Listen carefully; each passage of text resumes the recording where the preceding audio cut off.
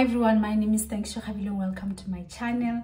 Thank you so much for clicking the play button. I am so excited to be sharing with you what God has been teaching me. I am so excited to be talking to you today, and my hope and my prayer is that this study will encourage you. This study will really add value to your life. I am doing a study of King Jehoshaphat. The study will be focusing on how God fought his battle. Yes.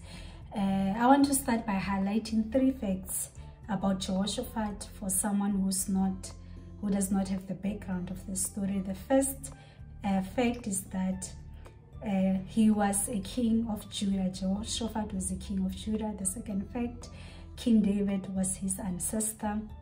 The third fact, the Bible tells us that his heart was devoted to the ways of the Lord. You can check that in 2 Chronicles chapter 17 verse 6.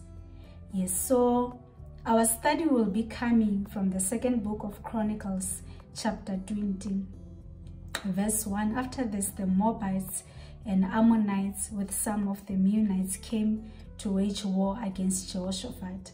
Some people came and told Jehoshaphat, a vast army is coming against you from Edom, from the other side of the Dead Sea.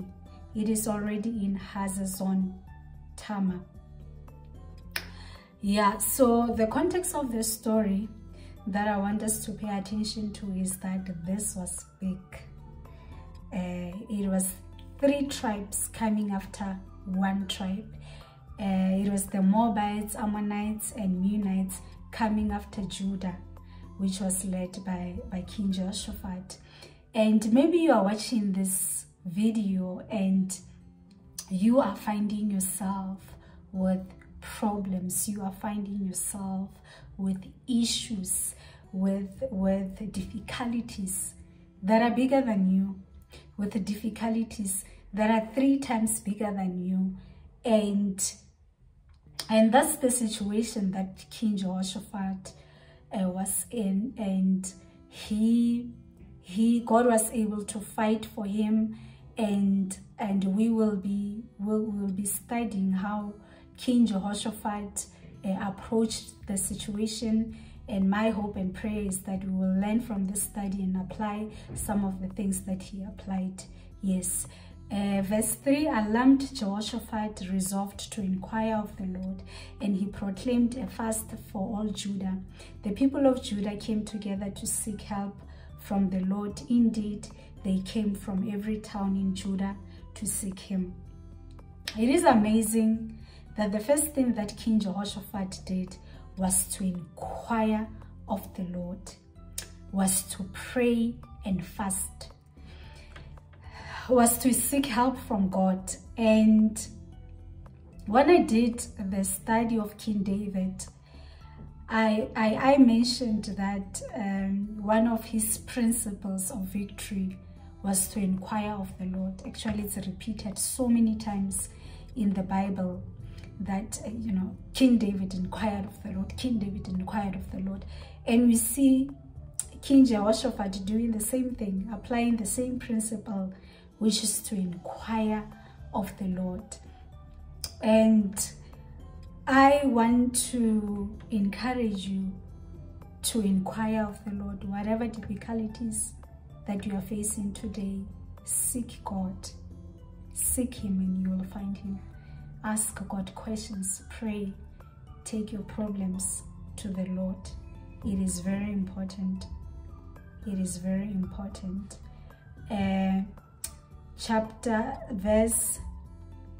I'll be skipping verse 5 to 13, and I'll be jumping to verse 14. Then the Spirit of the Lord came to Jehazel, and I apologize in advance if I don't spell this name correctly.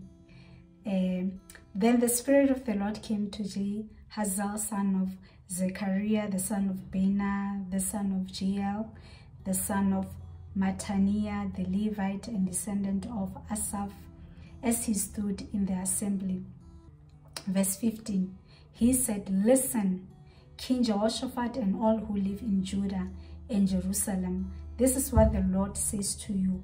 Do not be afraid or discouraged because of this vast army, for the battle is not yours, but God's.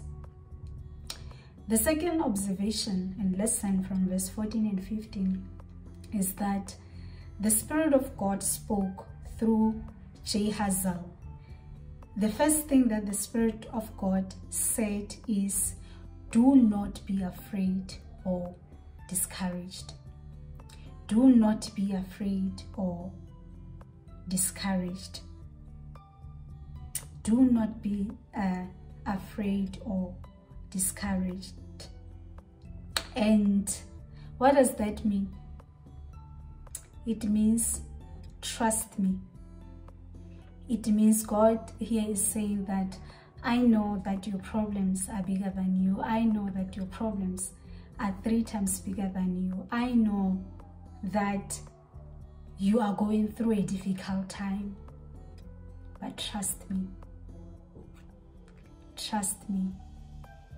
And you know, I want to encourage you today that whatever you are going through, trust God. Trust God. The same God that came through for Jehoshaphat, he can still come through for you. But you need to trust him. You need to trust him. Verse 16 to 17. Tomorrow march down against them. They will be climbing up by the pass of Ziz, and you will find them at the end of the George in the desert of Jeriel. You will not have to fight this battle. Take up your position, stand firm, and see the deliverance the Lord will give you, Judah and Jerusalem. Do not be afraid. Do not be discouraged. Go out to face them tomorrow, and the Lord will be with you. The third observation and lesson from verse 16 and 17 is that God gave them a strategy. God gave them a strategy. God gave them an instruction. God gave them a direction. God gave them a solution. The Spirit of God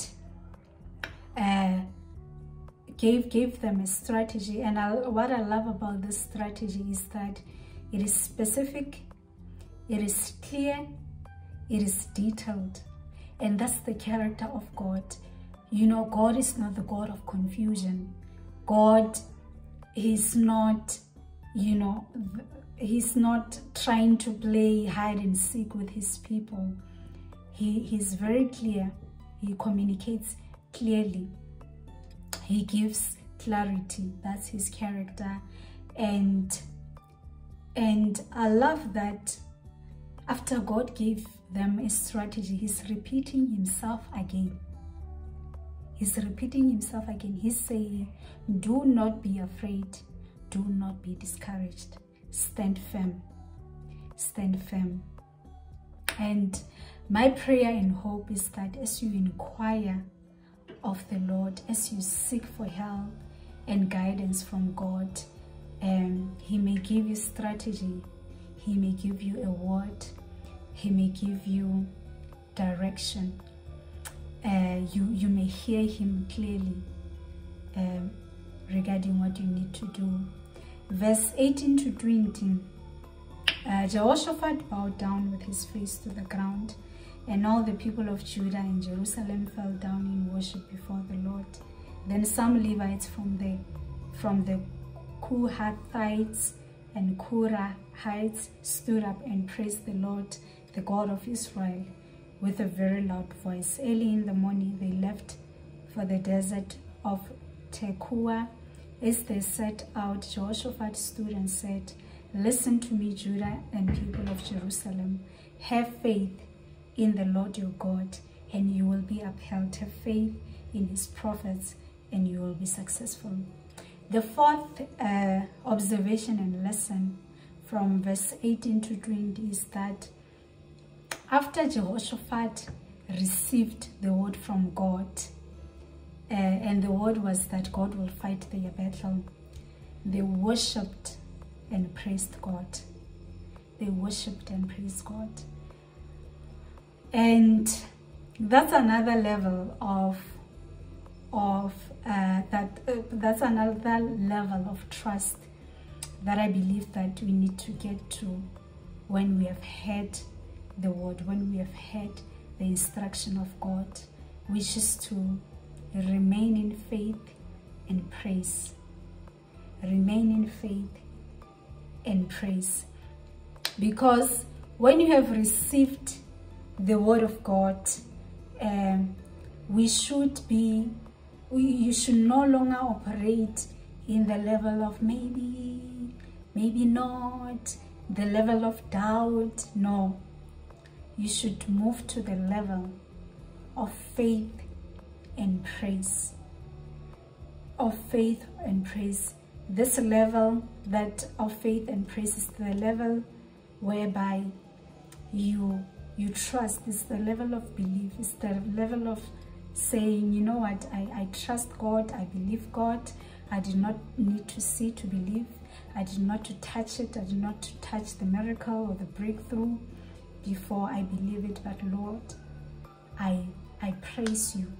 I praise you. Before I even receive it, I praise you, for I trust you. I trust you. I believe you. And that's the fourth observation and lesson that I want us to take from this study, that when you have the word, you need to move to the level of faith and praise. Yeah. Verse 21 to 24, after consulting the people, Jehoshaphat appointed men to sing to the Lord and to praise him for the splendor of his holiness, as they went out at the head of the army, saying, give thanks to the Lord, for his love endures forever. As they began to sing and praise, the Lord set ambushes against the men of Ammon and Moab and Mount Seir, who were invading Judah, and they were defeated. The Ammonites and Moabites rose up against the men from Mount Seir to destroy and annihilate them. After they finished slaughtering the men of Seir, they helped to destroy one another. Wow. Verse 24, when the men of Judah came to the place that overlooks the desert and looked towards the vast army, they saw only dead bodies lying on the ground. No one had escaped. Wow. Wow. The fifth observation and lesson from verse 21 to 24 is that God completely took over the situation. The problem that was 3 times more than them, they did not have to fight it. God himself fought their battle. They just needed to show up. They just needed to show up for the victory. They just needed to show up for the victory. And God can do the same thing for you today. He can fight that battle that is bigger than you. He can fight that problem that is 3 times bigger than you.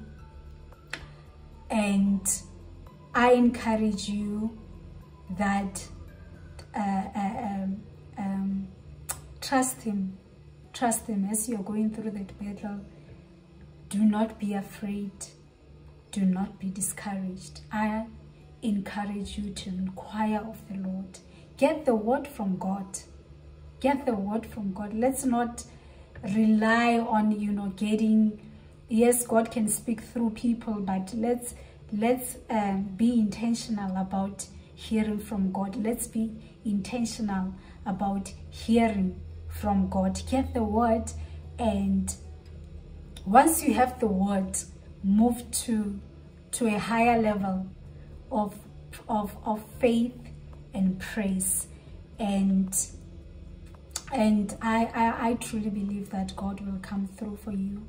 I truly believe that God will fight the battles that you're facing, the issues, the problems, the headaches that you're having, And I truly believe that he will fight for you, and as he did for Jehoshaphat, he can still do the same thing for you. Thank you so much for watching this video. Until I see you again next time, goodbye for now.